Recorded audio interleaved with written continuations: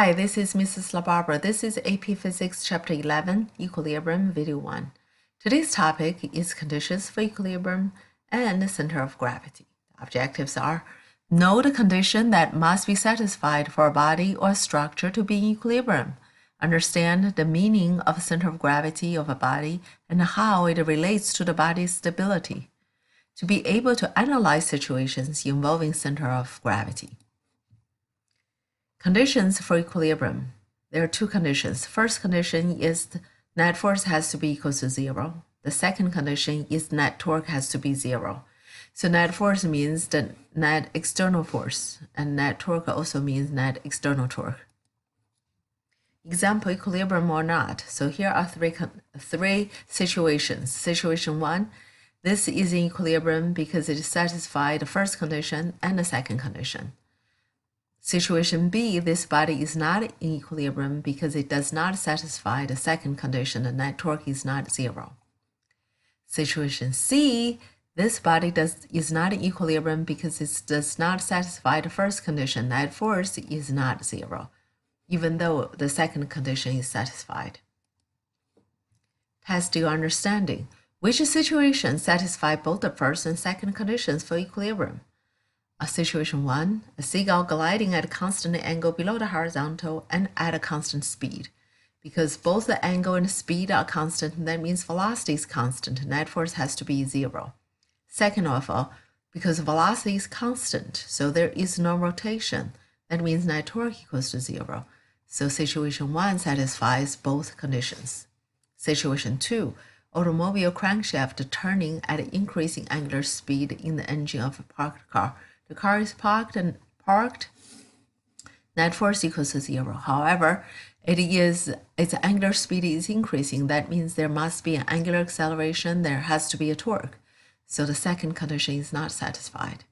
Third one, a thrown baseball that does not rotate. If it does not rotate, there's no torque. Second condition is satisfied while it sails through the air. Well, because it's going through air, so there is a net force of gravity acting on it. So net force is not 0. First condition is not satisfied. So the answer is 1. Next one, the center of gravity. So center of gravity, if we ignore the variations of g over vertical dimensions of a body, then the body's center of gravity is identical to its center of mass. Because we know g actually varies from the center of Earth. But say if we ignore it, it is very, very small compared to the distance. The variations for the height is very small compared to the distance of the object to the center of the Earth. So if we ignore it, we can say the center of gravity is identical to the center of mass. And this is how we calculate the center of the mass in x dimension, y, and z dimension. The net gravitational torque about 0.0 on the entire body. To find this object, suppose this object is falling, gravity will produce a torque. And how do we find this torque? We find this torque by finding random particles first. So for an arbitrary particle, the torque produced by the particle's mass equals Ri cross Mig, because that's a force, that's a position vector. To find torque produced by all the particles, we add all the particles, each particle's torque together, R1 cross M1g plus R2 cross M2g, and so forth. Since g is the same for all the particles, so we factor in g out. So we have the sum of Mi, Ri cross g.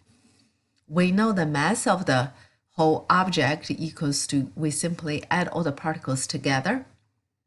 Then we go back to this equation. We divide it by whole mass and multiply by the whole mass. So essentially you multiply the whole thing by 1 and the expression does not change.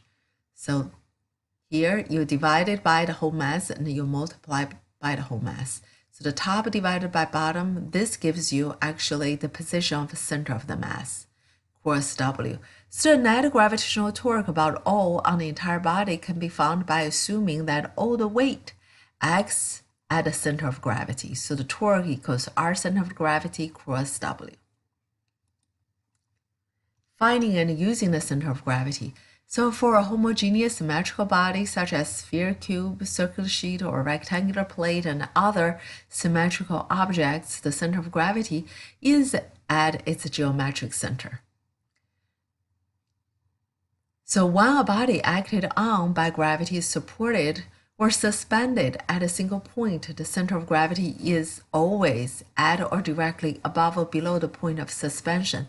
For example, you're holding a cup. The center of gravity is right along this line. So we can use this fact to determine experimentally the location of the center of gravity of an irregular body. For example, to determine the center of gravity of this mug, we can use hold on one suspended mug from any point. A vertical line extending down from the point of suspension passes through the center. Then to find the center of the mass, we know it should be on this line. We suspend a mug from a different point. So a vertical line extending down from this point intersects with the first line. This intersection is center of gravity.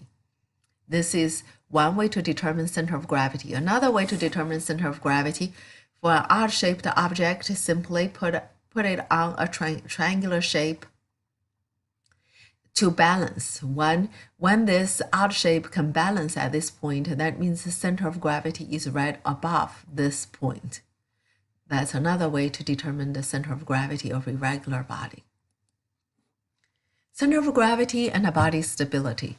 So when a stable body at equilibrium is supported at several points, its center of gravity must be somewhere within the area bounded by supports. For example, take a look at situation A. Center of gravity is over the area of supports, so this car is in equilibrium. Take a look at B and C. The center of gravity is outside of area support, so in both cases the vehicle will tip over. Another thing is the lower the center of the gravity and the larger the area of supports, the more difficult it is to overturn the body.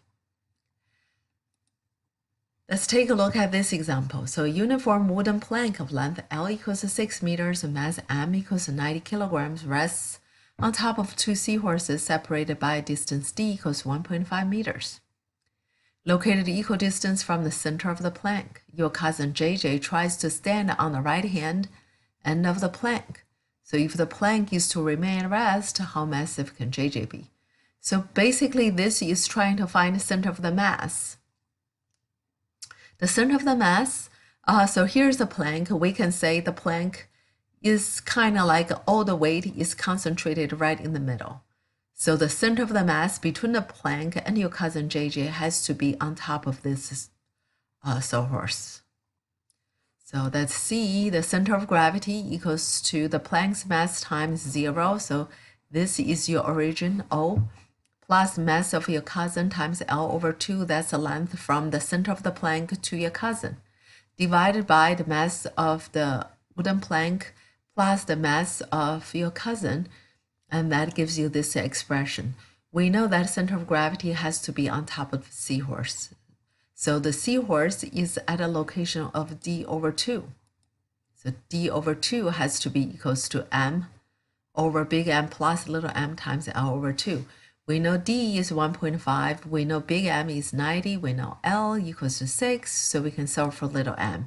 M equals to 30 kilograms. So that means if your cousin is less than this mass, then the wooden plank will not tip over. However, if your cousin is more, then the wooden plank would tip over. Test your understanding. So a rock is attached to the left end of a uniform meter stick that has the same mass as the rock. So in order for the combination of the rock and the meter stick to balance atop a triangular object, how far from the left end of the stick should the triangular object be placed? Well, so here is M. The other M is right over here. So the triangular object should be placed at the center of the mass of the, between the center of the mass of the rock and meter stick system. So over here is M, over here is another M. Actually, triangular object should be placed right over here at 0.25 mark, right? You don't even have to do math because the mass of the rock and the mass of the meter stick are the same. So this triangular or fulcrum has to be right under here in the middle of the two. That's it for today. Thanks for watching. See you next time.